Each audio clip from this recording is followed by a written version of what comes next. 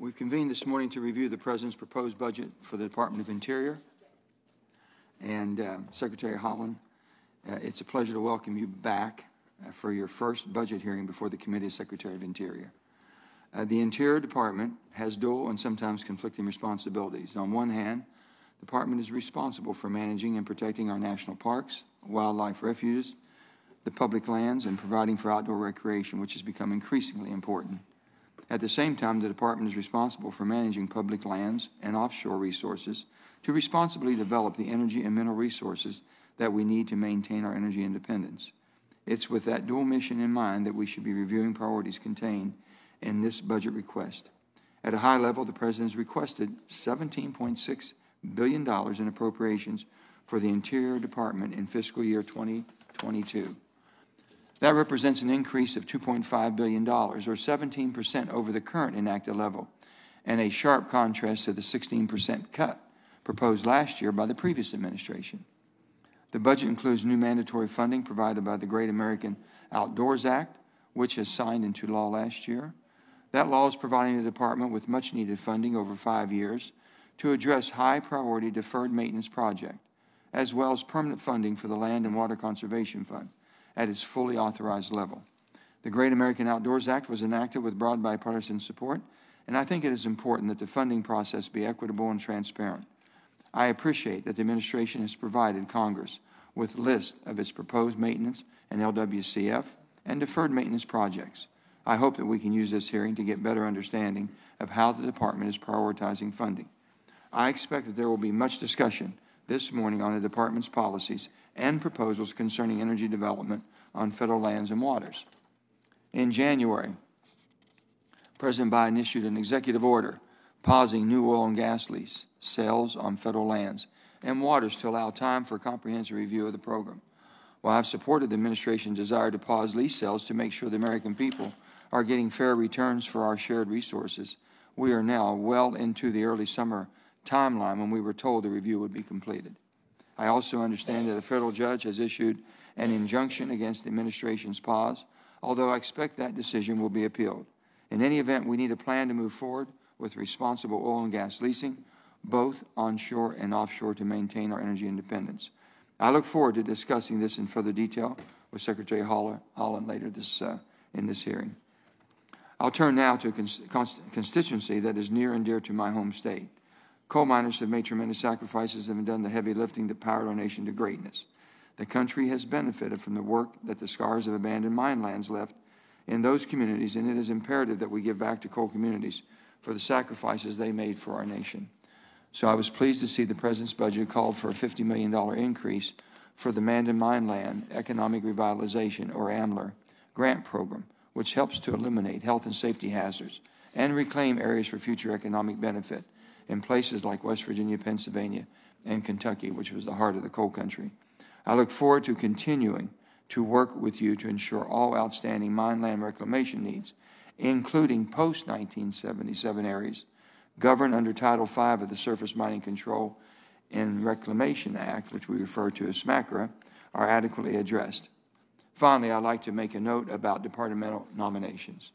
I'm pleased that the Senate confirmed Tommy Boudreau as your deputy earlier this summer, but I'm disappointed that we have yet to receive a nomination for Director of the National Park Service. National parks, including the newest national park, the New River Gorge, our nation's newest, are seeing record visitations this summer as the nation reopens. And the National Park Service has significant funding decisions to make in implementing the Great American Outdoors Act. Yet the Park Service has been without a confirmed director since the end of the Obama administration. I urge the President to send us a nomination so that we can get this position filled as quickly as possible. Now I'll turn to my friend, Senator John Barrasso, for his opening statement. Well, thanks so very much, Mr. Chairman. Before I start my statement, I'd like to extend an invitation to Secretary Haaland. Madam Secretary, this past weekend, Governor Gordon and I were in Wyoming, and we were discussing the tragedy of missing and murdered indigenous people.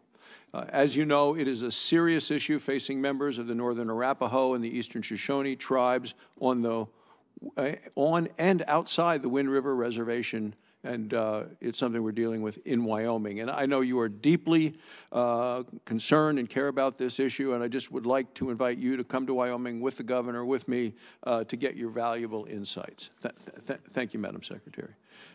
Thank you, Mr. Chairman, because I think it's very, very timely that Secretary Haaland is here today to testify on the President's fiscal year 2022 Department of the Interior budget. So welcome. The West is facing many challenges. Wildfires and drought are threatening our communities. Rural communities, ranching and farming families face a real water crisis this year. The West is where most of our federal lands are located, yet so many of the policies of the administration seem to be distinctly anti-Western. Last month, a federal court issued a nationwide injunction on President Biden's so-called pause on oil and gas lease sales. Under the court order, the Department is required to hold new oil and gas lease sales. To date, it has not noticed any new oil and gas lease sales. It's past time for the administration to comply with the law and hold new lease sales. Energy production on public lands is the engine of Wyoming's economy. It creates good-paying jobs. It provides tremendous revenue for the state, for our schools, and for critical services. The Biden administration seems intent on destroying the livelihoods of oil, natural gas, and coal workers in the West. It's tearing away all the advantages that traditional energy production brings our states, our local communities, and our families. The Department needs to change course and get back to an American energy dominance agenda, an agenda that creates jobs and provides for energy independence from foreign adversaries. Much of the West is also facing historic drought. Droughts contributing to a number of issues, including wildfires. According to the National Interagency Fire Center, wildfires in the West have already consumed around 2 million acres, and we are early in the fire season. In addition to drought and extreme temperatures, the lack of proactive forest management has created the perfect storm for catastrophic wildfire events. These fires threaten the safety of our local communities and the safety of our wildland firefighters. We can and should do more to make our public lands less susceptible to such devastation. This can be done in part through thinning forested lands. Drought also highlights how critical water is to all aspects of Western communities. We've not been building significant or sufficient water storage for Western communities for years. As the West grows, so does our demand for water. Yet our water supplies are dwindling. In Wyoming and many parts of the West, that means less water for ranchers and farmers. For communities in the West, the negative economic impact is significant. The administration has not prioritized water development in the West. The Bureau of Reclamation is the only Interior Department agency within this committee's purview that actually received a cut in the administration's budget. The department could help our Western ranchers who graze cattle on federal lands by making temporary pasture available and assisting with water storage development. The Bureau of Reclamation programs to build more water storage are expiring this year. I've introduced legislation, the Western Water Infrastructure Act, to extend these programs. Existing Bureau of Reclamation water storage infrastructure is also crumbling. The Bureau needs to fund the repairs and to modernize these facilities. My legislation addresses these critical issues. The Biden administration can and should do more to make American energy independent and maintain and create more jobs in the West. Much more needs to be done to make our public lands more resilient to the threat of wildfires. The Bureau of Reclamation also needs to be a higher priority for this administration if we are to maintain and grow a viable rural Western economy. So I look forward to exploring these and other issues with the Secretary today. Thank you, Madam Secretary. Thank you, Mr. Chairman. Thank you, Senator. I'd like to say also just a moment of silence for our friend who passed away unexpectedly is Mike Enze.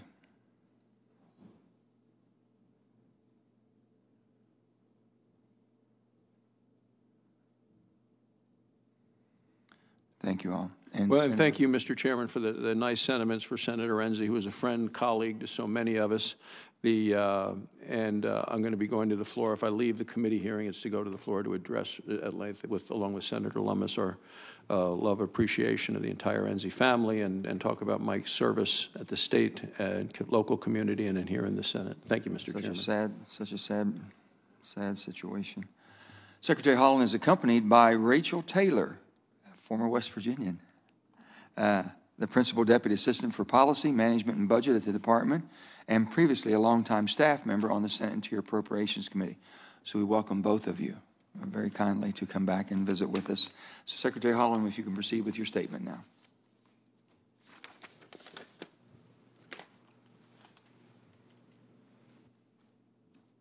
Okay, sorry, I couldn't tell it was on.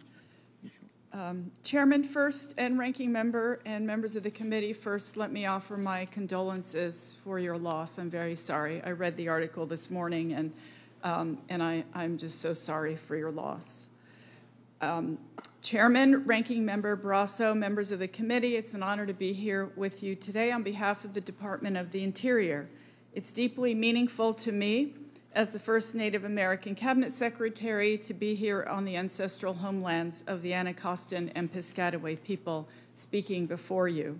This committee plays an important role in the success of the Department of the Interior and our many programs. The work that Congress has done on a bipartisan basis to support priorities such as the Great American Outdoors Act, wildland fire, tribal programs, has been integral to the ability of the Interior to meet our mission. And it has had profound impacts on the lives of Native Americans and Alaska Natives in communities across our country. And in that spirit, I come before you today to present the fiscal year 2022 budget and to talk about how we can work together to ensure the department is ready and to meet this moment. The 2022 budget reflects the important role Interior will play to accomplish the administration's goals to move our country forward during this unprecedented time. The President's budget responds by proposing $17.6 billion in discretionary investments in Interior, as well as legislative proposals to implement the American Jobs Plan.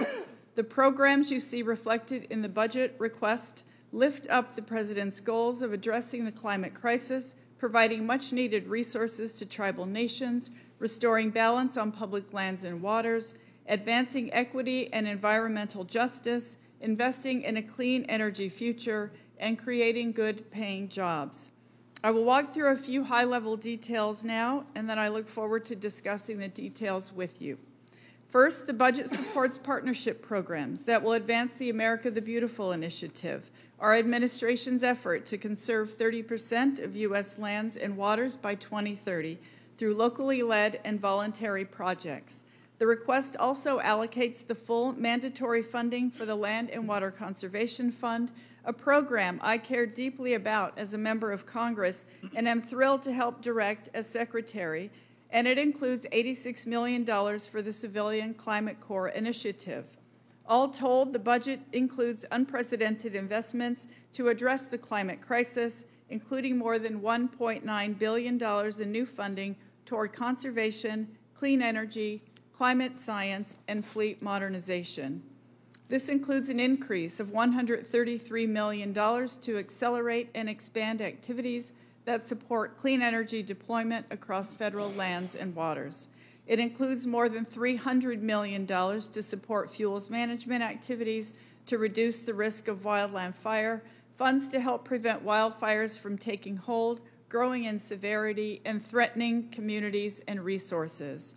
The budget request prioritizes investments in science, including $200 million in new funds that will help to understand climate impacts and make better decisions about how to mitigate, adapt, and increase resilience across the landscape and in our communities.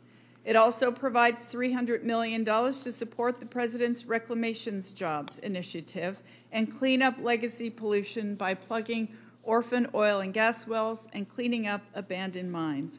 And it includes major investments for Indian country. The budget includes $4.2 billion across all Indian Affairs programs, which is $728 million above fiscal year 2021 levels. This includes a focus on strengthening tribal sovereignty, including a proposal for $150 million to reestablish the land consolidation program with the Bureau of Indian Affairs. This request also includes important increases for tribal public safety and justice programs, including $16.5 million for programs like Interior's Missing and Murdered Unit that address the missing and murdered Indigenous peoples crisis. And finally, to ensure our nation's legal obligations to tribes are fully met, the budget proposes to shift funding for tribal water settlements, contract support costs, and tribal lease payments to mandatory spending starting in fiscal year 2023. These are just some of the highlights of this budget request. I look forward to working with the committee to achieve these important goals. I commit to you that I will continue to honor and respect the role of this committee with the confident expectation that working together, we can accomplish great things on behalf of the American people. This concludes my remarks, and I look forward to answering your questions. Thank you, Secretary Haaland. I'll begin with the questions. I've said that the administration has the right and basically the responsibility to look at all the leases that we have, and we've paused those. So I would ask, can you shed some light on the status of the review since after the pause and reviewing what you may have found and what's the next steps we'll take? Chairman, thank you so much for that question. And first, I will just assure you that we are complying with the court order. We're evaluating our options, including what has been previously available for leasing. Of course, there's a lot of work that goes into moving that forward. We are working, the review is being finalized internally, and we hope to get it out very soon. If you can just give us a little bit of the progress or whoever we can contact in your office that could give us the progress of how that is coming, what direction you might be going, might give us a little better light on that, okay? Yes, Chairman. We will absolutely, I can have my staff reach out to your Please. staff, and we'd be happy to do that. Be happy. Oh, thank you. I appreciate that. Also, on the American supply chains, the President's order on American supplies chain, which is a critical minerals we need for so many things and products we use every day. There's nothing in there for basically, I think, for what you all put a report back out of how you're going to determine where those minerals might be located and how we might be best to extract those for the use of American in our American supply chain. So if you could tell me how you're focused on the clean energy supply chain when the budget doesn't really show that whatsoever.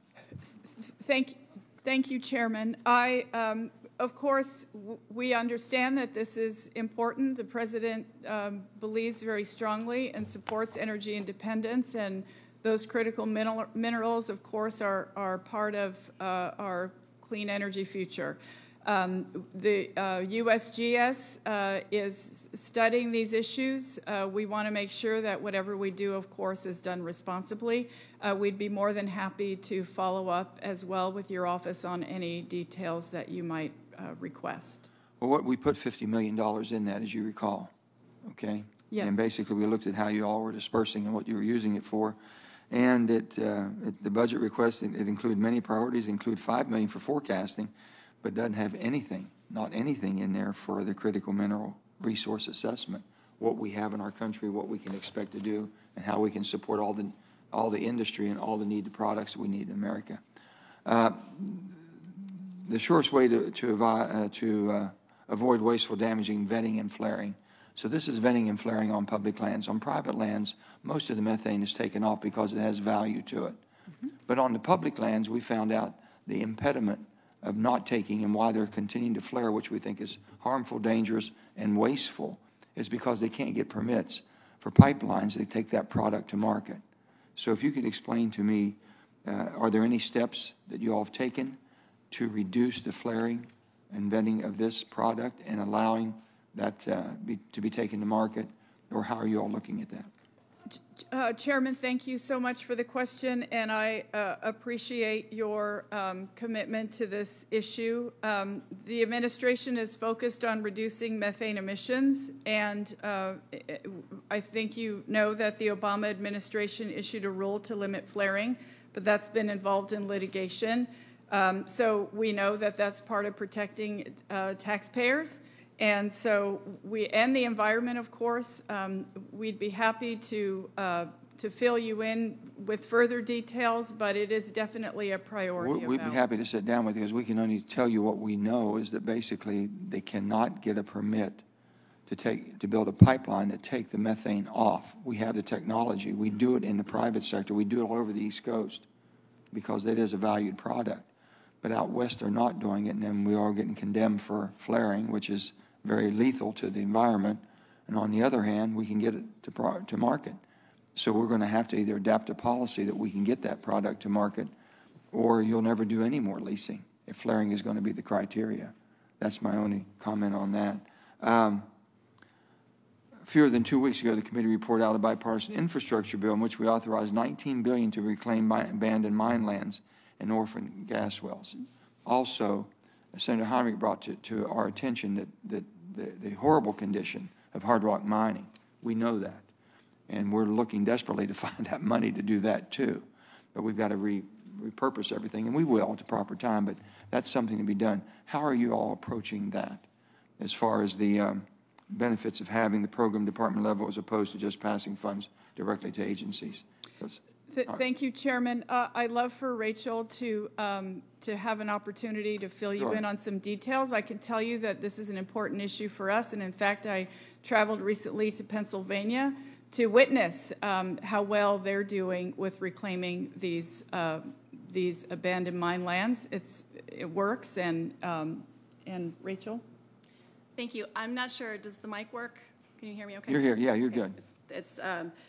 So, as you know, I mean, we're grateful for your leadership in working on the infrastructure package, which includes the President's commitment on these issues. We also have some important investments in the budget itself, which the budget request itself, which spoke to the reclamation jobs and the proposals that you're mentioning, and that includes the AMLR program you mentioned, but it also includes some of the hard rock cleanup issues. And I think, you know, one of the issues that we're focusing on is inventorying and getting really good data across the country, and that's going to be on federal lands, that's going to be on tribal lands, and that's going to be on non-federal lands as well. So we definitely have investments that are tailored towards that. And what we had envisioned is that we would have a centralized program that would help sort of roll up all the priorities across land management agencies, so we could look at the highest priorities on the federal family side, and then we would provide assistance to states and tribes so that they could deal with the hard rock mining cleanup as well. So we are continuing to engage on this issue and appreciate the priority that you mentioned. Along the mining issue, my time has expired, but on the mining issue, I'll tell you that there's a bigger problem basically with the bonding companies post-SMACRA. That's post-1977. We've been talking a lot. We put $11 billion towards pre-1977, pre-SMACRA. Post-SMACRA, bonding companies are walking away from this. Companies are declaring bankruptcy. Bonding companies are thinking they're off the hook once the company declares bankruptcy, and nothing gets done. It's ridiculous what's going on, so I hope you look into that. We're going to be doing a deep dive into that also, along with hard rock mining, to make sure they're going to be operating on the same procedures. Mm-hmm. Okay? Mm-hmm. Thank you. Senator Brasso. Thank you, Mr. Chairman. Madam Secretary, I have some short questions, just if you could respond briefly. And the first has to do with tree spiking, where people drive metal spikes into trees. And do you know can tree spiking kill or maim loggers or mill workers? Well, I know that, Senator, I imagine so. I was not really familiar with any of that practice until recently. And you know, is tree spiking in national forests a federal crime? Senator, I couldn't tell you for sure, but I imagine it is. It's very dangerous. Yeah. So should individuals who are aware of spiked trees in terms of national forests, should they immediately inform law enforcement? I imagine that anyone should inform law enforcement if it's a danger, sure. Yeah. So I guess the question is, you know, should individuals who plan or otherwise are involved in tree spiking incidents and threaten physical safety of federal officials, should they expect to be hired by the Department of Interior? Senator, if I may, I believe you're referring to the nominee, Tracy Stone Manning, and I also recognize that she was nominated by President Biden because he felt she could do the job and that she was qualified otherwise. And the issue of wildfires in the West, which is a major issue as wildfires are burning around the West, national forests burn. There's an interface now with areas where people build homes and forests can burn, and there are problems for sometimes structures who are at risk who are at this interface where structures are built. So do you agree with this statement? Perhaps the solution to houses in the interface is to let them burn.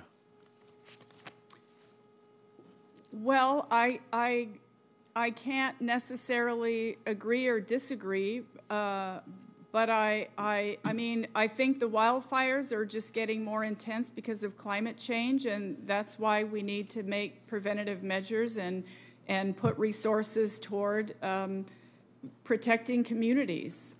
So do you agree with this statement? There's a rude and satisfying justice in burning down the house of someone who builds in the forest. I don't know. Okay. Do you agree that children are an environmental hazard? Do I agree that children are an environmental hazard? Yeah. No. No, okay. Do you agree that grazing on federal lands is destroying the West? These are obviously statements that someone else has made that we disagree with, and I want to see if you're of that same mindset. I haven't heard all these statements, Senator. I mean, I agree there are a lot of things that are destroying the West, like drought and wildfire and climate change. Of course, climate change is certainly ruining a lot of our country right now. Yeah. But you wouldn't necessarily want to hire an employee in a land management position who agrees or puts forth these statements about satisfying justice and letting houses burn or children as environmental hazards. Senator, what I will say is that I, as the Secretary of the Interior, am not personally hiring anyone. I believe that is a team effort, and I know that the Senate plays a very large role in any of these positions as well. So on June 15th, a federal court issued a nationwide injunction against President Biden's ban on oil and gas lease sales on federal land and waters. Shortly afterwards, a spokesman for your department said the department would comply with the court's order. However, to date, and here we are, it's now July 27th, 6 weeks later, the department has failed to notice any oil and gas lease sales. Will the department hold onshore oil and lease sales this quarter? That's before the end of September. Senator, the department is complying with the court order. It's, as you may know, it's not a switch you can turn on. There's a lot of work that goes into a lease sale, and so we're complying with the court's order. We're evaluating our options, and that includes what's previously been available for leasing.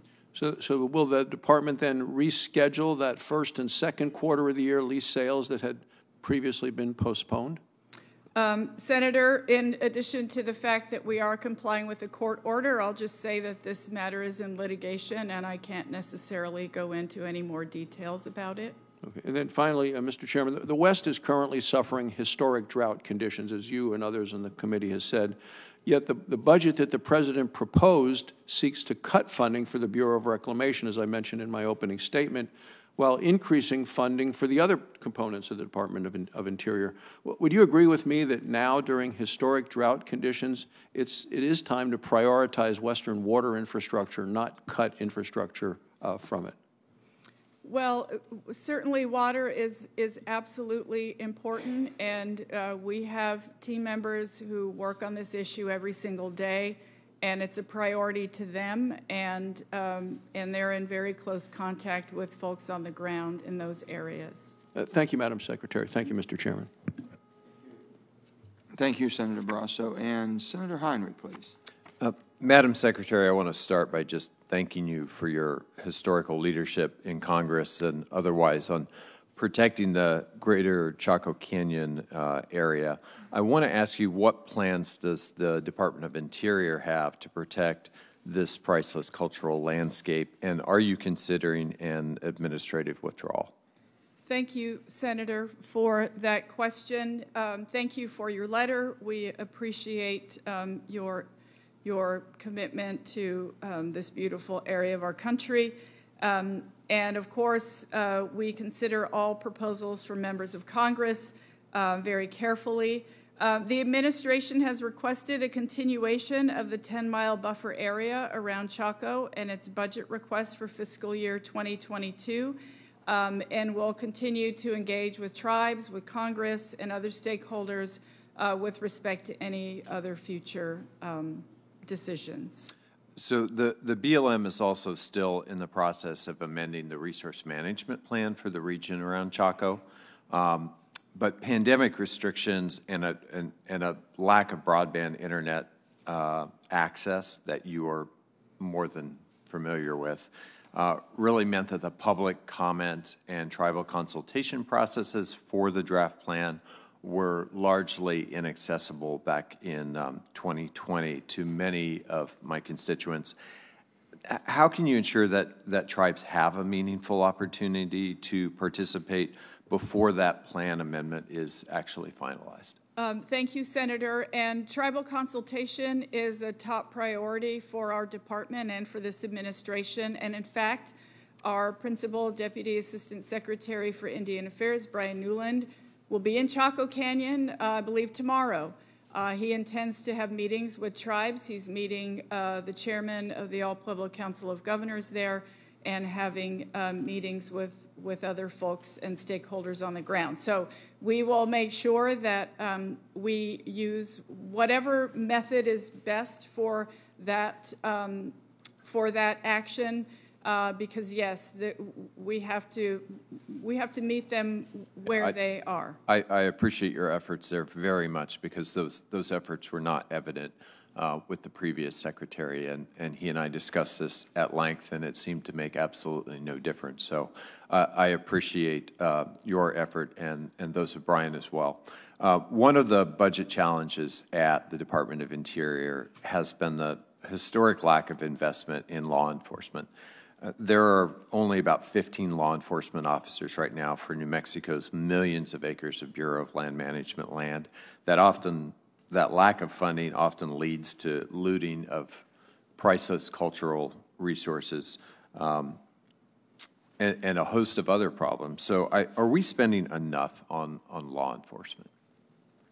Senator, thank you for the question. And I have firsthand experience with this issue, so I completely understand, and it's not certainly not just in New Mexico, but I met with tribes when we were in Colorado, and they're experiencing the same issue. 3 officers for a large swath of Colorado. I would maybe ask Rachel if she can shed a little bit more light on the budget issue here. But want you to know that it's a priority for our department. Thank you, Madam Secretary. I mean, I think that sets out the issue well. Obviously, our law enforcement officers have an enormous amount of land to patrol and varied resource challenges on the ground to address. I will say that one of the primary investments that we're making in this budget speaks to the tribal resources for public safety, which has been really important. There's a 13% increase across the board in public safety programs within BIA, which is definitely in need of additional resources. And that's going to have funding that's going to implement increases across the board to tribes. It's going to have some targeted increases to deal with the recent Supreme Court decision from the McGirt case. We have the resources that the Secretary mentioned earlier, which is a $5 million increase for the missing and murdered endangered indigenous people exercise, and there's some additional resources for tribal courts as well. So it's definitely hope to. Thank you for those investments. I think they're incredibly important.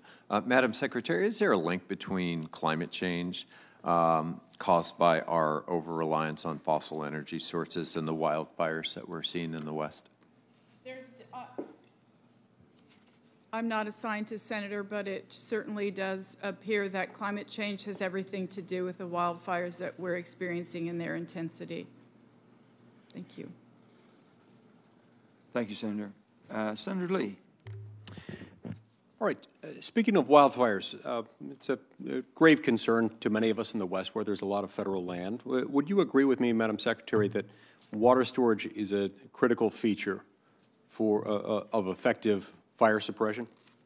Senator, we believe that there are a lot of tools in the toolbox to fight these wildland fires, and we want to make sure that we can use every single one of them. Including that one. Stakeholders in my state have indicated to me that the Department of the Interior's NEPA review of water storage infrastructure projects often presents an obstacle, that NEPA is often delaying these projects and providing a significant impediment to getting them done. That, in turn, makes us more vulnerable to wildfires. I think there are some models that we could follow here and build off of. The Federal Highway Administration, for example, allows states to assume NEPA review responsibilities in order to facilitate more expeditious review. I believe there are at least 7 states that do this, including California, Arizona, Utah, Alaska, Texas, Ohio, and Florida. So I understand these agreements. They work well. Do you believe that states and the Department of Interior could both benefit from a similar arrangement when it comes to water infrastructure? Senator, we're certainly happy to look at any ideas that you have, and we'd be willing to be in touch with your office and explore that further.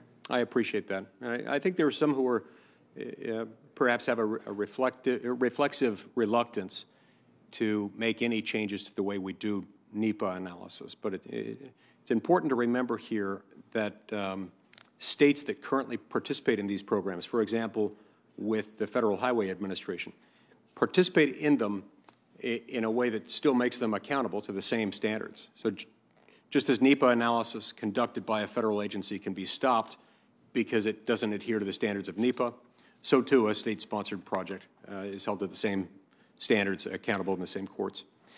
Now, it's been widely reported that your confidential report to President Biden on the Bears Ears National Monument and the Grand Staircase Escalante National Monument recommended a full re-expansion. Now, if we're going to work together towards a legislative solution, it'd be helpful to be able to understand the reasoning behind your recommendation. Can you tell me when that report will be released? Senator, thank you so much. The report is now in the hands of the President, and it would be up to the President as to when he makes a decision and or releases the report. The Utah State Institutional Trust Lands Administration, also known as SITLA, owns many thousands of acres within the boundaries of the original Bears Ears National Monument. So if the monument is re-expanded to encompass its original footprint, access to many of those parcels could be complicated or in some cases lost. Can you tell me what your recommendation might have been regarding those parcels? Senator, as I mentioned, the report is in the hands of the President. Unfortunately, I am unable to share. That is actually with the President, and he will, it will be at his discretion when the report is released and when he makes a decision. I hope he'll take those concerns into account, given that they will affect Utah's school children. Energy Fuels, which is a critical minerals company that's based in southern Utah, has made a number of attempts to speak with officials at the Department of the Interior and at the White House regarding the pending designation. Now, Energy Fuels' work will, by all accounts, be critical in the development of any sort of new energy technologies. And I suspect you would agree that with so few of our critical minerals being produced domestically right now, it's critical that we work with stakeholders to ensure their success. Can you please see to it that, that it's addressed and that they get substantive responses to their questions and concerns? Absolutely. A White House official recently stated that the nomination of Tracy Stone Manning to head the Bureau of Land Management was, quote, a massive vetting failure. Do you agree with that characterization? Senator, I don't. I know that the President nominated her because he believes she is qualified, and I believe she is too. Now, at the time she was nominated, were you aware that Ms. Stone Manning had previously told a newspaper that she, quote, could have been charged with conspiracy were it not for her agreement with the U.S. Attorney, close quote? No, Senator. Okay. I see my time's expired. Thank you, Mr. Chairman. Thank you, Senator. Now we have Senator Hirono.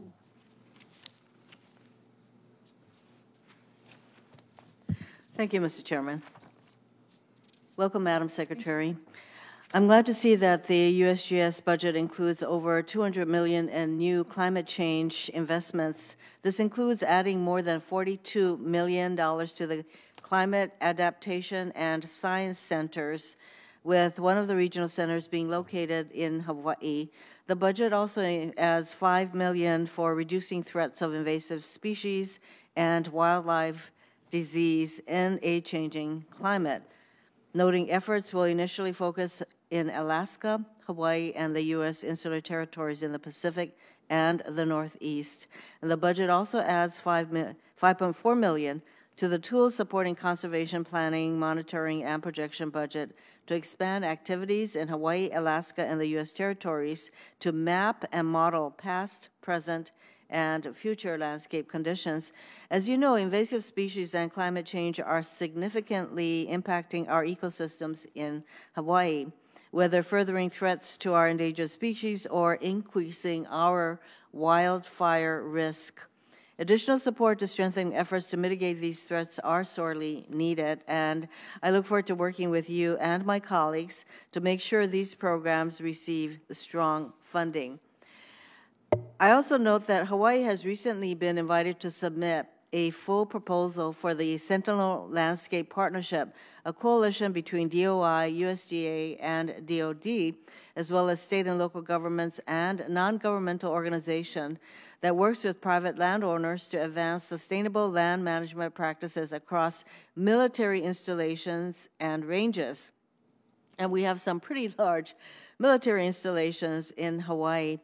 A Sentinel Landscape designation in Hawaii could bring additional federal resources to strengthen military readiness in the Indo-Pacific, conserve natural resources, bolster agricultural and forest economics, mitigate wildfire, and increase climate change resilience. A Sentinel Landscape designation in Hawaii is a very unique opportunity, and only 7 landscapes in the nation have received such a designation. As DOI is part of the coalition, I would like to express my support for Hawaii's proposal and look forward to learning the review committee's final selection. So this is a public pitch for Hawaii's submittal. Then I want to get to the National Park Service. The fiscal year National Park Service budget also makes some important investments in Hawaii. This includes over $6 million for land acquisition at Haleakala National Park and Pu'uhonoua o Honaunau National Park through the more fully funded Land and Water Conservation Fund, thanks to the Great Outdoors, American Outdoors Act. It also includes funding for the Advancing Racial Justice and Equity for Underserved Communities initiative to help Hawaii parks better engage Native Hawaiian communities by providing for full-time community liaisons to support all Hawaii parks. The state activities include facilitating Native Hawaiian participation in park planning, programming, operations, recruiting, and outreach. And as a Native American yourself, I think you really understand the need to engage Native communities in what the federal government is doing, what the National Park Service is doing. So I'm glad to see the Park Service making this effort to better engage the Native Hawaiian community, and look forward to working with you and NPS on this. And then I actually am coming to a question. Increasing visitor diversity in public lands, and there's been assessments that our parks are not accessed by minority groups, other populations, and so I would think that the department would benefit from data relating to the diversity of visitors to our national parks.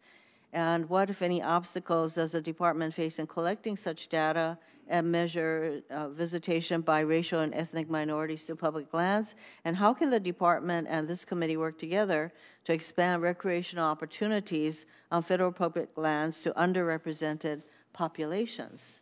Thank you, Senator. That is absolutely an important question and something that we support wholeheartedly. Increasing the ability of underserved communities to use our public lands is absolutely a critical focus of this administration.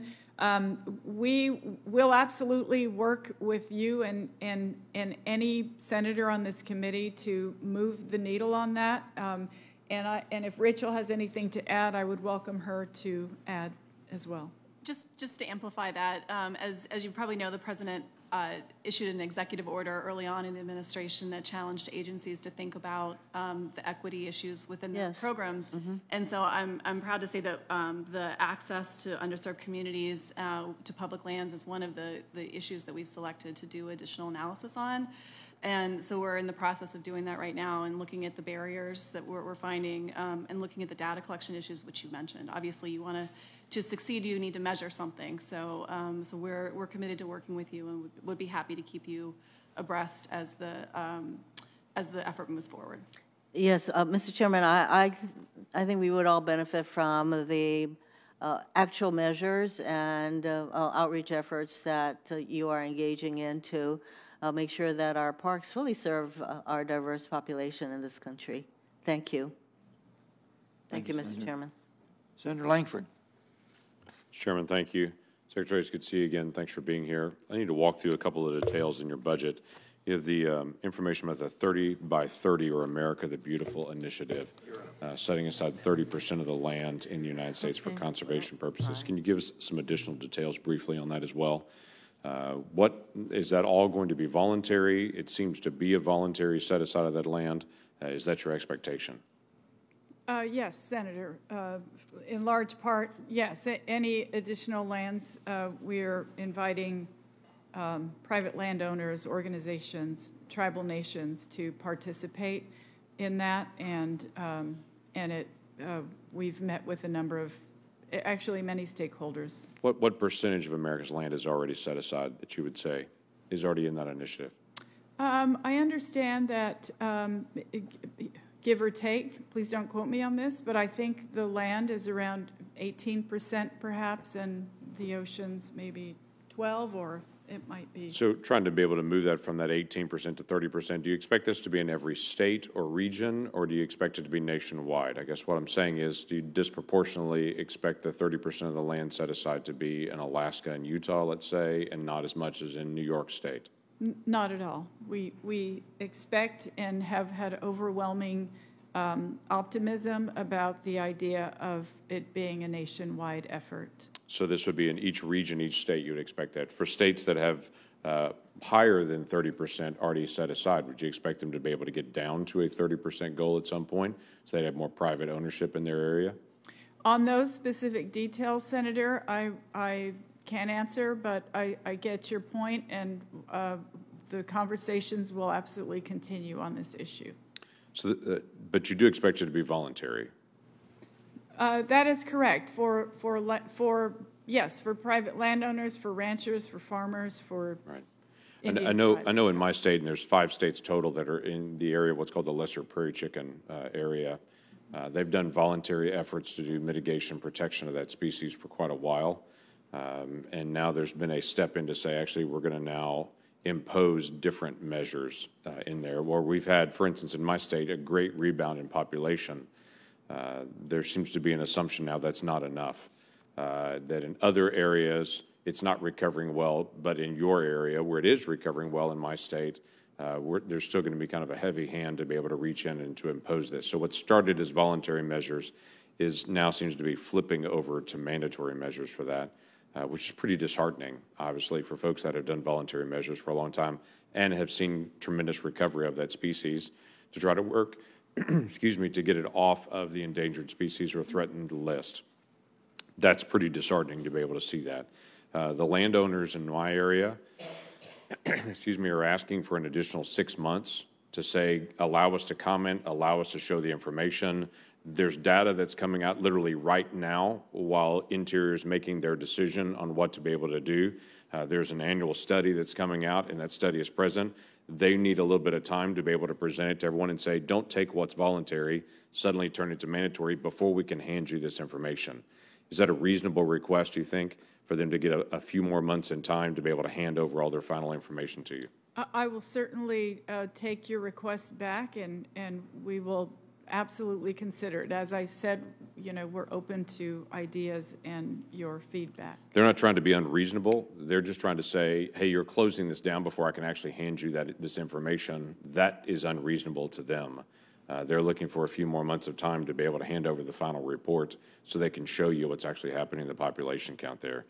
The leasing activities, we've talked a little bit about this already, about the leasing activity that's stopped. And then now a court has said you can't just keep this stopped indefinitely. You had mentioned earlier, hey, it takes a while to be able to restart it. When will that restart? Senator, we are, as I said, we are working on it right now. We're complying with the court's order right now. Will it take a year? Will it take 3 months? Will it take, give us a guess? I think I will say soon. So in this quarter? Soon. I can't answer that specifically, but as I said, we are working on it, and we're happy to stay in touch with you as we make the progress. So there's just an expectation that when a court order stepped in and said, hey, this is not legal to just stop this indefinitely, that there's an actual going to be progress made towards this. We know there's an interim report that's coming out. We don't know when that's coming. Do you have an update of when the interim report is coming out? As I said, we're finalizing it internally at the moment, and I can't say specifically, but I can say soon. It's in its final stages. And you'll expect a final report after that interim report?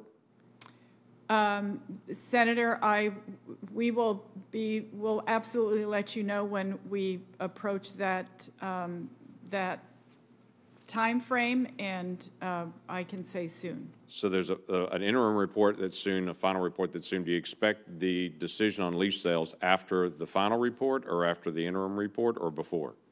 Well, after the report is, after the final report, the whatever report is moved forward, we will be able to we will have made decisions and be able to implement whatever changes are perhaps necessary and move that forward. Soon. Soon. Thank you, Mr. Chairman. Thank you, Senator. Senator Cortez Masto. Thank you, Mr. Chairman. Secretary Haaland, thank you so much for being here. Let me say I appreciate the comments so far, the increases to the Department of Interior's budget, particularly your focus on our tribal communities, missing and murdered Indigenous women and children. Thank you so much. There is an area I do want to focus on there where there is a decrease, and it's been touched on a little bit here in the committee, and this has to do with the drought along the Colorado River. As you know, the Colorado is the lifeblood for many Western states. It is the economic engine of the Southwest, and it supplies the drinking water to 36 million Americans, and that use of that water outstrips the supply. The 7 basin states, water users, the federal agencies, and Mexico have a history of close cooperation, which has become ever more important as drought and increased water demands have left the 2 big reservoirs, that's Lake Powell and Lake Mead, at all-time lows. And as you well know, it is expected that a shortage will be declared at Lake Mead next month, and that predetermined water allocation reductions will go into effect next year. Here's what I'm concerned about as I look at the budget for the Bureau of Reclamation. It shows that for the fiscal year 2022 request, there is an 8% decrease in the budget for the Bureau of Reclamation, and particularly when it comes to water and related resources, those water and energy management and development line item resources, there's a 7% decrease. So can I ask you, how does the Department of the Interior ensure long-term reliability of the Colorado, particularly when we're focused on drought, We are seeing more wildfires in the West than we've ever seen before, and particularly in Nevada. Just in 2020 alone, there were 800 wildfires, and we need water to fight these fires as well. Please talk to me how the department intends to help us address this drought issue when there is a decrease in the budget for the Bureau of Reclamation. Senator, thank you so much for the question, and you're absolutely right. It's incredibly important. I'm going to let Rachel answer that so she can give specific details.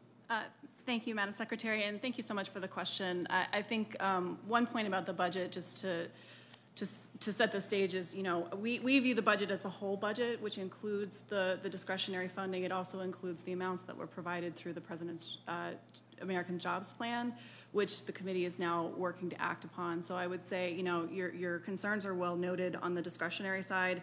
You know, the committee has taken the President's Jobs Plan and expanded it much further to a larger water infrastructure proposal, which, you know, obviously reflects the gravity of the need on the ground. I mean, certainly what's playing out in the Colorado River Basin, we're seeing it in basins across the West.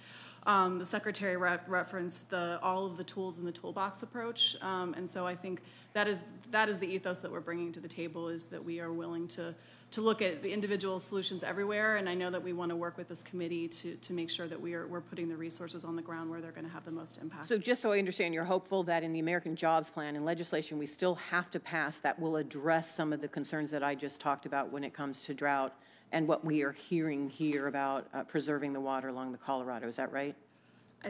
The President's proposal had strong investments, and I know Congress is looking to... Let me talk about one of those, because I do want to bring it up. We do need bold solutions, and that's why I introduced the Large-Scale Water Recycling Project and Drought Resiliency Investment Act.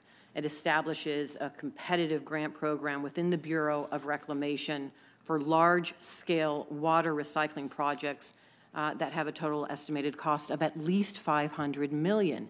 I talked about, and the bill authorizes $750 million for the program. This is necessary. These types of bold programs are necessary to bring new water into the system.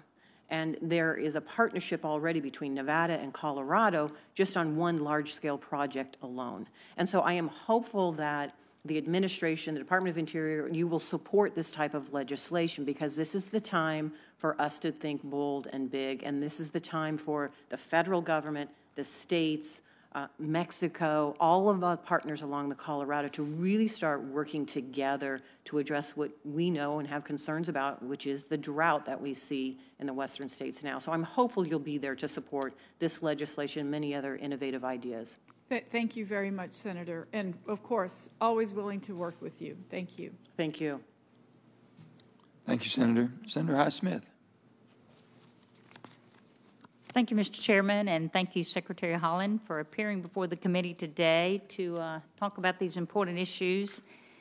And I'm really thankful that we were able to discuss some of these concerns about a month ago in the Appropriations Subcommittee hearing on Interior. However, it is concerning to me that many of the questions and concerns my colleagues and I brought up in that hearing still lacks answers today, such as over the oil and gas leasing ban. And as you are well aware, a federal court judge ruled the pause on new leases unlawful. Yet there's been no response or action taken by your department to follow the law.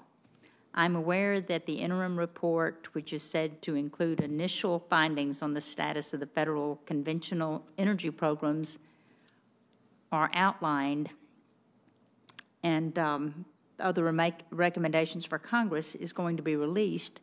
But I just feel that this committee needs answers today, and it certainly deserves transparency. So with that, I'm going to go with my questions.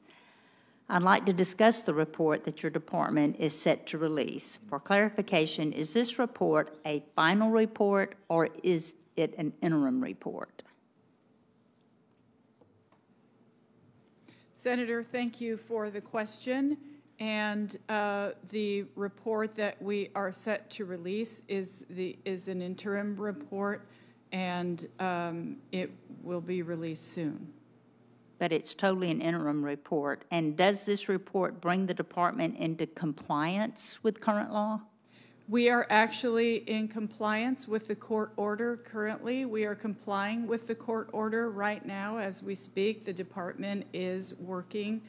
As I mentioned, there's a lot of work that goes into even having a lease sale, and so they are complying with the court order now, today. So the ban has been released? I suppose that the pause that you are referring to, that President Biden ordered in his executive order, is I suppose it's in effect. I mean, you can say that as soon as one lease sale happens, that the pause is over, but what I can say is we're complying with the court order, and we are doing the work necessary to move in that direction. So the pause is not in place at this time?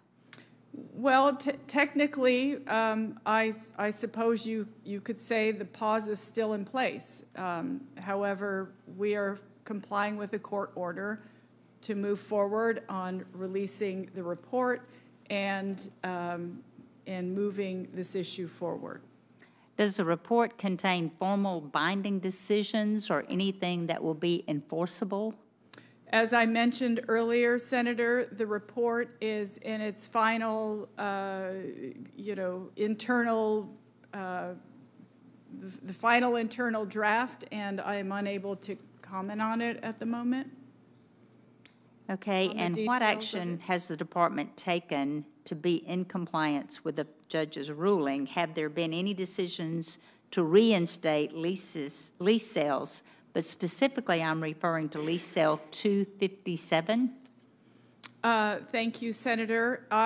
Unfortunately, I can't comment specifically on the question that you're asking. We would be more than happy to be back in touch with you as soon as we do have specific answers to your questions. I know that overall the department is working on ensuring that we are complying with the court order. And with the lease sale 257, are you familiar with that lease sale 257? Senator, I understand the question you're asking, and I want to assure you that we are doing our best to move forward. Okay, because I see my time is out. Thank you, Mr. Chairman. Thank you, Senator. Senator Hickenlooper. Madam Secretary, first, before I do anything, I want to express my appreciation and gratitude for coming out to Colorado during your confirmation. We encouraged and made that offer and encouraged your early visit to Colorado, and the entire state, I think, appreciates it. We talked about public lands, the CORE Act, wildfires, and I thought again and again we saw genuine bipartisanship, and I know a lot of people in Colorado were impressed that we had Republicans and Democrats and independents and everyone at those meetings all working for that sense of clean air, clean water, and public lands. I also got the sense that you saw and heard clearly the long-term value that having a Western presence holds for the BLM by making sure that the employees are close to the land they manage. And I think you heard clearly the meaning that has, the importance of that to the local community.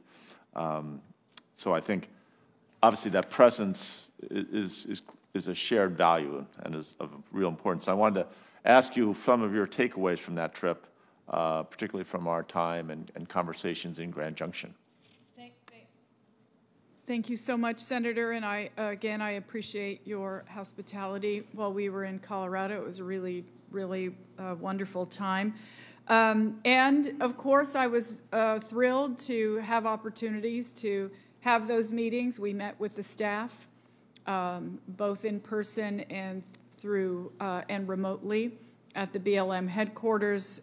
We were happy to be with you during the public meeting as well. I think my takeaways are that we need to come to a decision fairly soon. It's important for folks to be able to know and understand what their task at hand is, and the way we do that is just to make sure that folks are, can hunker down and know what they're doing. So we're taking all those. I got more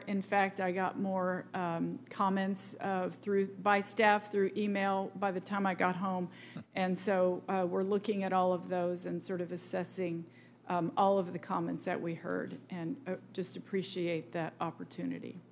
I heard repeatedly your willingness to listen. I suspect you probably got more comments than you knew what to do with. I would be remiss if I didn't put in that additional plug that when that transfer of the BLM headquarters took place to Colorado, has been a lot of discussion about how poorly it was done, and in many ways, certain of the processes which were enacted seemed to actually create unhappiness and were designed to get people to leave the BLM and to make it less functional. And I think that I want to make sure that I re-emphasize that has nothing to do with Grand Junction and the appreciation of that community and the relationship that community has developed with the BLM over this past year, and what a great sign that is for the relationship of the West with the BLM, where most of the land is. Let me switch to, anyway, I don't want to belabor that point. I know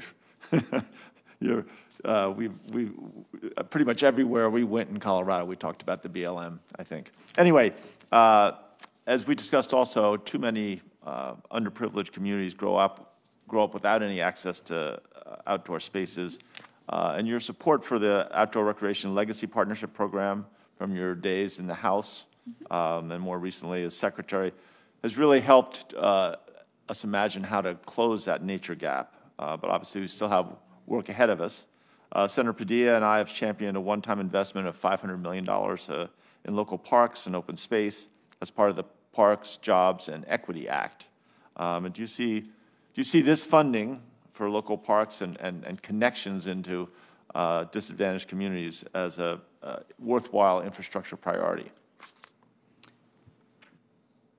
I absolutely believe that every American deserves to be in open space and it not be a chore to get there.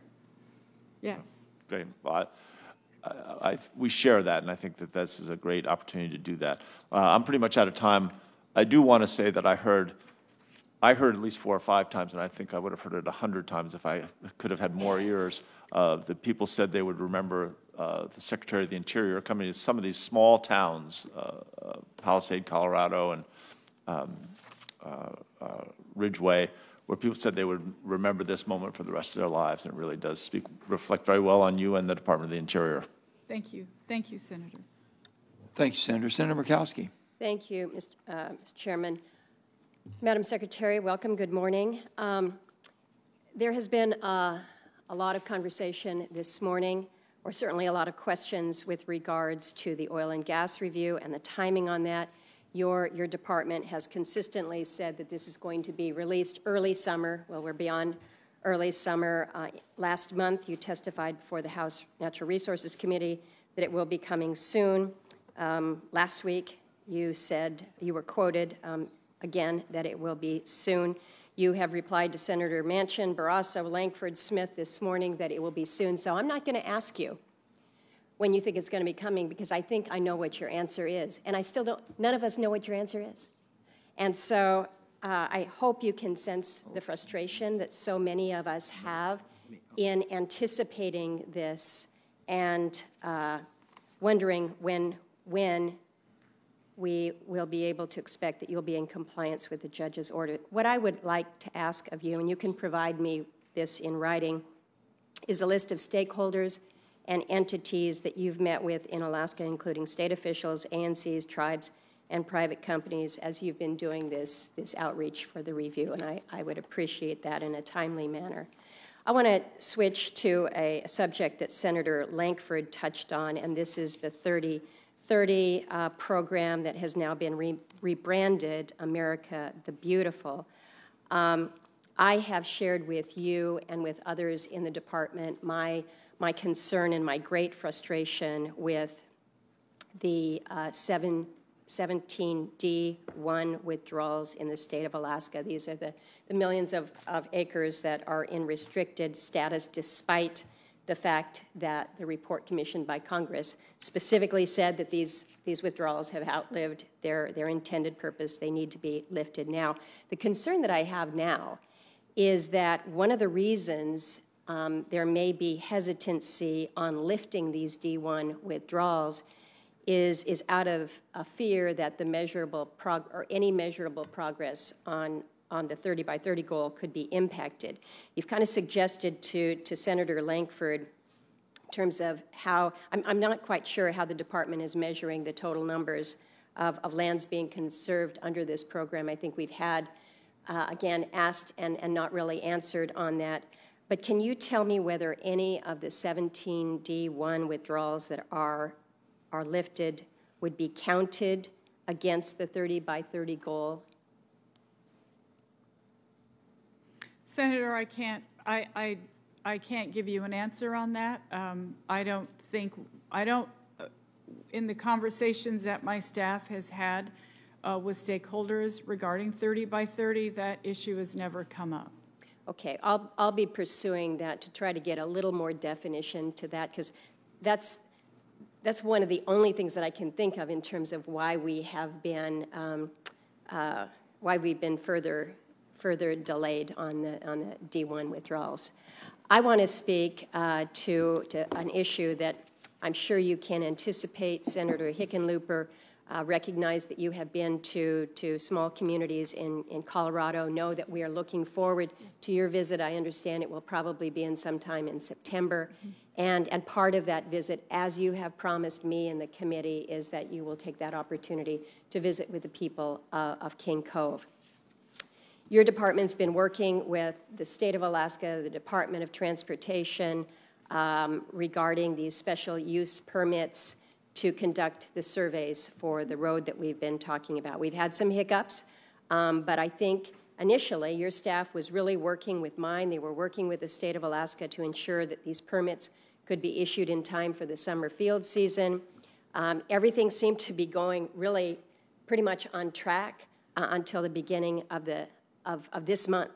And now we find out that literally at the 11th hour of these permits being issued, state already has contractors at the site preparing to begin work. And we find out that the department has rescinded the January 15 secretarial memo that was issued by Secretary Bernhardt. This was the basis for these permits being issued. In fairness, the state wasn't alerted that it had been withdrawn. We weren't alerted that it had been withdrawn. We had to find out that it had been requested through a media source. So now the department is shifting this whole process for these permits by telling the state that Fish and Wildlife now needs to do a refuge compatibility analysis and minimum requirements analysis, which may require public comment and review. So we've got a situation here where up until just literally days ago, maybe a week and a half ago, your department was working with the state. They were working with us for 6 months to shepherd these permits. And not once was there any indication that these permits would not be issued or that there was a problem for the basis of the permits and that the process was effectively going to need to be changed. We haven't been given any reason why the process would be changed for issuing the permits or why the limited use of helicopter would now be denied, even though helicopters have been used for survey work in the refuge previously. So I just have to ask the question, what is going on here? Why was the state not notified that this January 15th memo had been rescinded? And really what I need from you is I need a commitment that these permits are going to be issued. They're going to be issued not soon, but they're going to be issued in the next 2 weeks, and that the state be allowed to complete their survey work during this field season as everybody had anticipated would be done. Senator, I will find out. I don't know why the state wasn't notified at this moment, but I will find that out, and I absolutely, yes, I will need to get to the bottom of that. I'll take this issue back. I absolutely understand, and we will make it a priority and talk about this as soon as I'm back at the department. Thank you, Madam Secretary. I'd like to provide you with just a timeline of all of the assurances that we've received in the past 6 months that everything was on track. I think that will probably help you and your team. It certainly has led to the confusion and the consternation that has put us at this place today. Thank you, Mr. Chairman.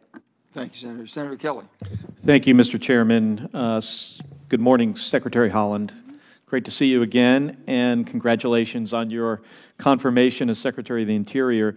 It's timely that you're testifying today on the department's budget. At the same time, we're working on this infrastructure legislation.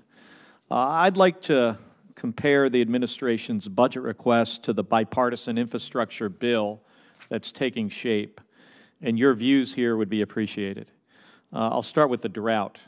For fiscal year 2022, the administration requests $1.6 billion for the Bureau of Reclamation, the department's primary water agency for Western states.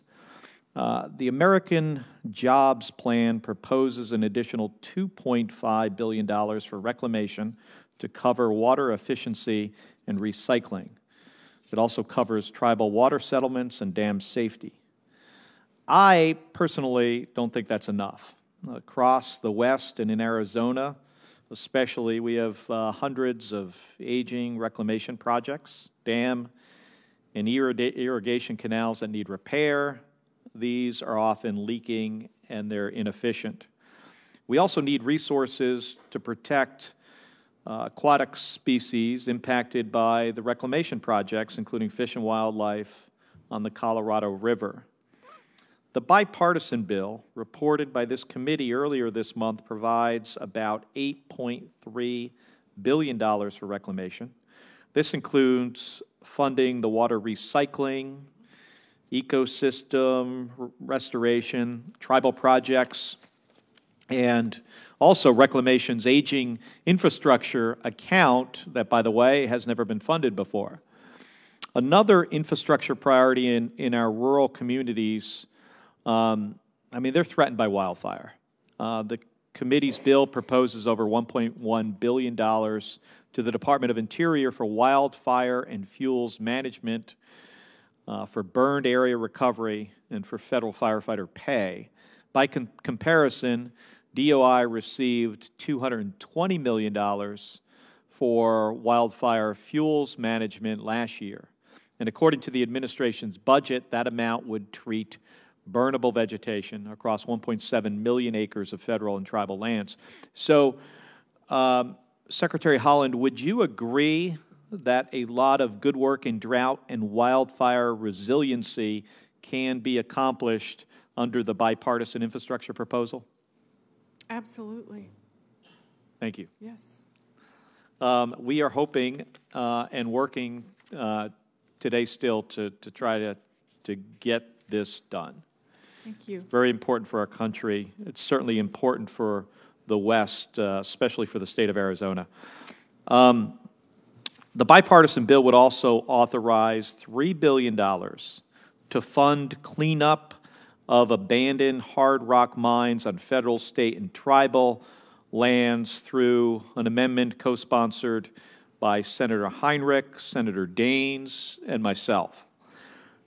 Arizona has roughly 24,000 abandoned mines that we know of. Some 500 of these are Cold War-era uranium mines on the Navajo Nation. So we need to fund the hard rock mine cleanup program. Can we count on your support for these efforts?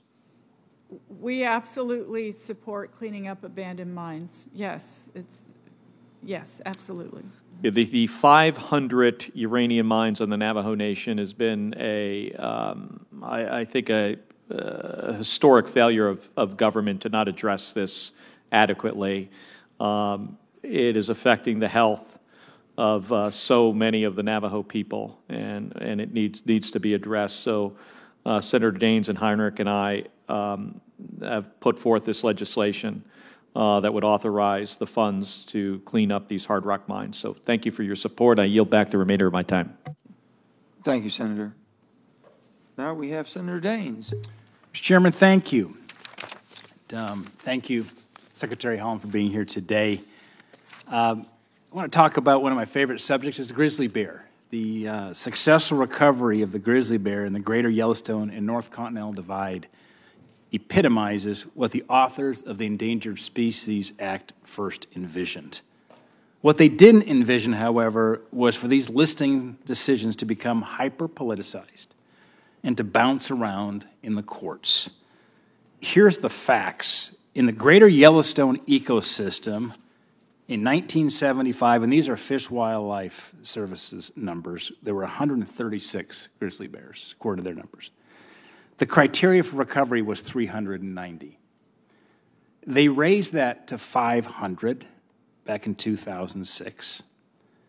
And today, the FWS number is 728, nearly 50% above already raised recovery target. In the Northern Continental Divide ecosystem, that's up along the Rocky Mountain front in kind of central Montana, the criteria was 391 bears. Today, there's 1,068. It's been over 16 years since the greater Yellowstone grizzly bear was determined to be recovered. 16 years. And while these two recovered populations languish on the endangered species list, conflicts with grizzlies are on the rise. In Montana, we have tragically already had 2 grizzly human fatalities this year. There was a bicyclist who was bicycling across our state. She had a tent pitched in Ovando, Montana, back behind the museum there. It's a small town. And the grizzly bear came into town and ripped her out of the tent and brutally killed her. Now, Montana has a proven track record of conserving recovered predators and is more than ready to assume responsibility of managing the grizzly bear. For the sake of our communities, for our ranchers, for other wildlife, and the bear itself, it's time to restore management back to the state. Secretary Haaland, a simple yes or no question. Do you agree with the wildlife biologists from your own agency that the bear has recovered in these 2 ecosystems? Senator, if you'll permit me to just say I'm sorry for the loss of your constituents. It's a very sad story. Yes, the ongoing recovery is a remarkable success for the Act. Okay, so you'd acknowledge that the bear has recovered, exceeded the recovery targets in these 2 ecosystems. It sounds like the Endangered Species Act has done what it was meant to do. I think that's exactly right. We would heartily agree with that. That the numbers, it's not that complicated. There's targets, and then you take the FWS numbers, which I think many believe are on the conservative side, but they're still way above the recovery targets that were even raised once before, certainly in the greater Yellowstone ecosystem. So thank you that you agree with these. They have recovered in these 2 ecosystems. Do you agree with that statement? And if so, would you support my legislation to codify the Fish and Wildlife Service's 2017 rule delisting the grizzly bear in the greater Yellowstone ecosystem? Senator, we're more than happy to speak with you, to work with you, to make sure that we're listening. We're always happy to work with Congress, and this issue is no different. I appreciate it. I think the frustration for so many Montanans is that you have individuals who are a long ways away here in D.C. who might not always be able to find Montana on a map, who are dictating policies that are affecting Montanans greatly when they look at the quantitative data that suggests it's very clear and compelling that the bear has recovered. We should celebrate that the bear has recovered and transfer the management of the species back to the state. I want to talk about 30-30 for a moment. It's been 6 months since the Biden administration first announced the 30-by-30 initiative, and yet few, if any, details of the plan have come out. The administration said it's going to be locally led, it's going to incorporate working lands, but anybody with a public lands background knows that there are multiple environmental and land planning laws already in place to ensure this is already the case. Secretary Haaland, I asked you a similar question during your confirmation hearing, but I'd like to try to see if I can get a clearer answer. Given the many planning and environmental laws guiding actions on federal land, it's NEPA, Federal Land Policy Management Act, ESA, in what meaningful way are locally led collaboration not already guiding public land conservation? Well, I believe very strongly that a lot of locally led folks are participating in conversations about our public lands, and that's why we've been careful to ensure that we are bringing those folks to the table for this issue as well. Right. Mr. Chairman, I'm into extra innings here. Thank you for your grace, and I'll turn it back to you. Thank you, Senator. Senator Marshall. Thank you, Mr. Chairman, and Secretary Haaland, welcome back to the committee, and congratulations to you on your successful nomination. We know we're going to have a lot of fun working together and just look forward. We'd agree on so many goals together. Yeah, probably two hot spots back home are the size of the federal budget and 30-30.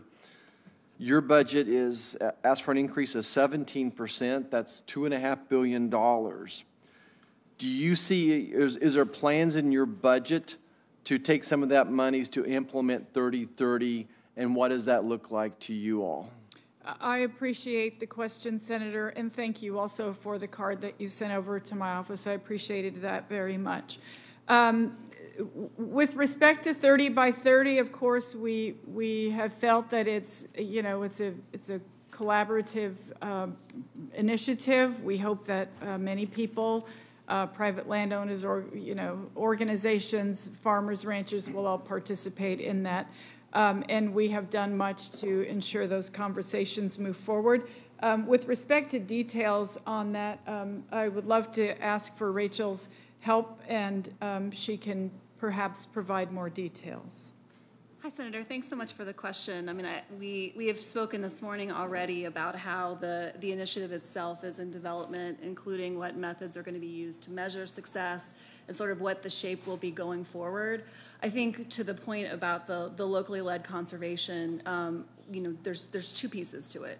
One is that we do want to have a better data collection across landscape levels to see how lands are being managed and conserved.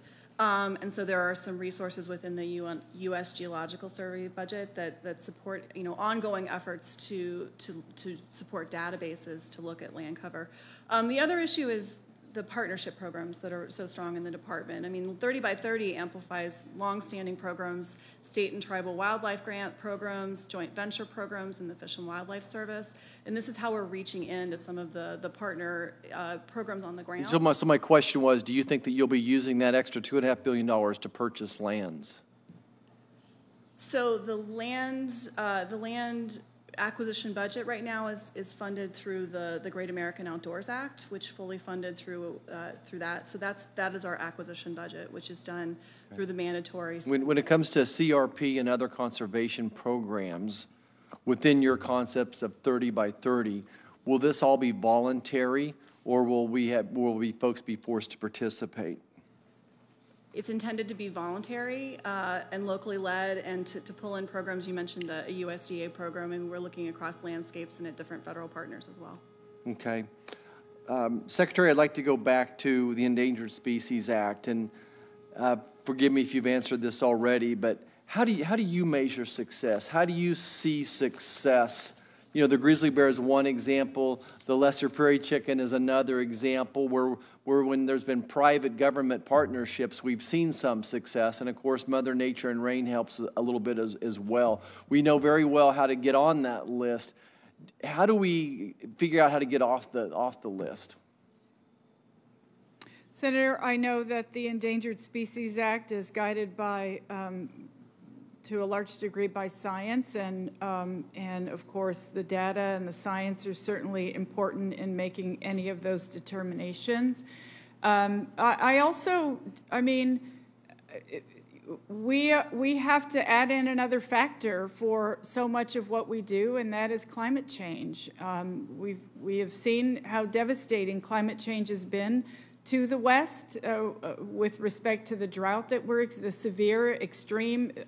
I don't know how many more adjectives we can find to describe the type of drought that we're experiencing in the West right now. And so all of those factors, you know, part of it, of course, is making sure that they have the habitat that they need. And in some places, yes, species are doing better than they are in other places. So taken as a whole, that's the job for the scientists, and we listen carefully. Okay, forgive me, last question. Let's go back to CRP. Are you aware of the upstream and downstream economic consequences if we would take a third of the farmland in Kansas or pasture land and put it into conservation, that we would end up just needing to close high schools and at least every third hospital? Thank you for that information, Senator. Okay, thank you. Thank you. Thank you. Thank you, Mr. Chair. Madam Secretary, thank you for being here. Mm-hmm. You just mentioned in your last response to Senator Marshall that your analysis will factor in the climate change issue. We've seen as this pause has continued that the president is now basically begging OPEC to increase production because he wishes to hold down gasoline prices. And yet we know from an Obama-era study that oil produced in the outer continental shelf of the United States is the most environmentally, if you will, lowest carbon footprint per unit of production of any oil that comes to our shores.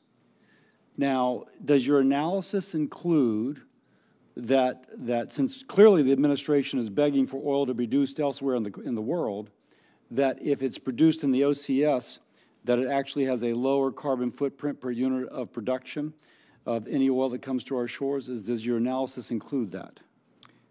Senator, I know that we have a terrific team at the Department of the Interior, and I am positive that they're factoring in everything they need to in any decisions that they make. Now, you're being far less specific than you were just with Senator Marshall, which always raises my kind of spidey web senses a little bit, because it seems as if the answer to Marshall was, boy, we're looking at climate change as a factor in these forest fires.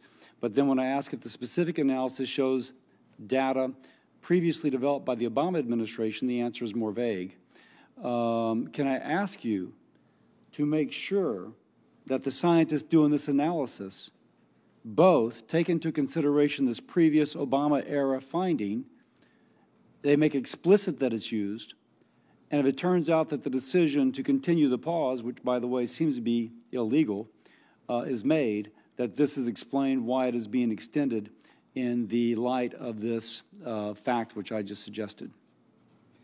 Thank you, Senator. I will make sure that I take this back to the department. Thank you. Now, we know that the pause is effectively defying the federal judge's order to continue, but nonetheless, we have a new 5-year leasing plan that will soon be required. Can you tell us what is the current status of developing the new 5-year program? And does the department think it will have a final new leasing program by the end of next June?